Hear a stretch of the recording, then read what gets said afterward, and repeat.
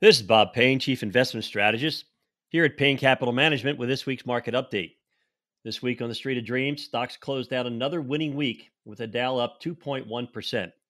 The S&P 500 was up 0.7%, while the Nasdaq actually dropped this week 0.6%. The Dow Jones Industrial Average eked out a 10th straight daily gain on Friday.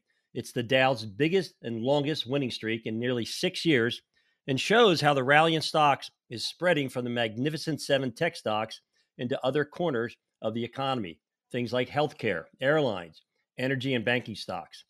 The Dow's now up 8% for the year, but it's basically playing catch up to the S&P, which is up 19% year to date, and the Nasdaq up a whopping 35%. Stock market has been on a tear this year as the economy has defied the pessimist and the perma bears predictions for a recession. It has also moved higher in the face of much higher interest rates from the Federal Reserve, who is widely expected to raise its Fed funds rate on Wednesday to its highest level since 2001. Now, many believe or hope this will be the final increase of the cycle, as inflation has been cooling since last summer. All eyes and ears will be on Federal Reserve Chairman Jerome Powell on Wednesday for further evidence that inflation is under control. Besides the Fed meeting next week, we'll also feature earnings reports from 3 of the Magnificent Seven companies behind the majority of the S&P 500's gains this year.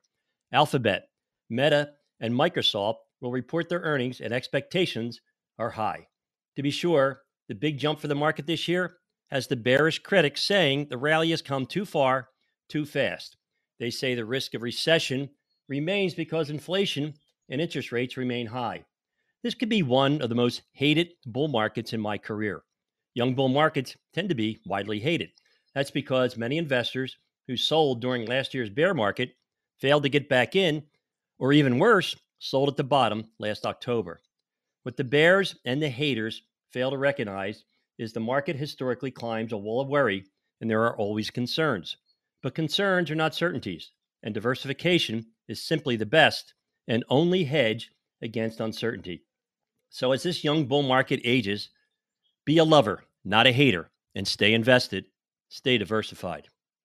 Hey, my son Ryan and I, we have over 75 years of combined industry experience in building low-cost, tax-efficient, goal-based portfolios.